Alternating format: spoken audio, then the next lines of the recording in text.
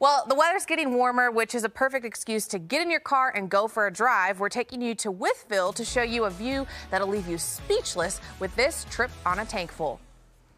Big Walker Lookout is 3,405 feet tall.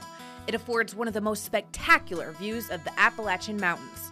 You can look out over the patterned farms of Virginia in one direction or the untouched wilderness in another. On a clear day, you'll even be able to see 5 states. Admission to the lookout is open daily from 10 a.m. to 5 p.m. It's $8 for adults and $5 for children 12 and under.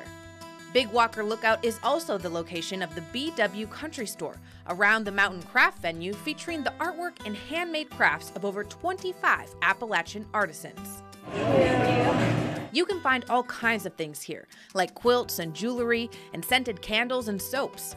The artists also regularly demonstrate their skills on the front porch on Saturdays from May through October. This looks fun. I didn't go up. So I was there to shoot the cameras, but I didn't go up to the top, which I have to go back and actually do it for myself. Have you haven't ever been there? No, I've lived in Southwest Virginia for, I don't know, well, I've lived in Virginia my whole life and I've never been. There's a lot to see here, and there are a lot of different, overlooks and things all across.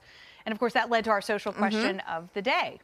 So we want to know, what are some of your favorite scenic overlooks in Southwest Virginia? So nowhere in particular, just Southwest is where we're telling people. Teresa says Big Walker. So, hey, there we go. Oh, Connie says McAfee's Knob, which is incredible if you've not done that. Yeah. Chrissy, Terrapin Mountain. I haven't been there. Yeah. Yeah. She said a solid visual experience. She'd probably be bad at section hiker. She didn't say. Okay. Oh, yeah. She's. And then Brooke says she likes Roanoke Mountain and how beautiful it is, and you can join our conversation on our Facebook page.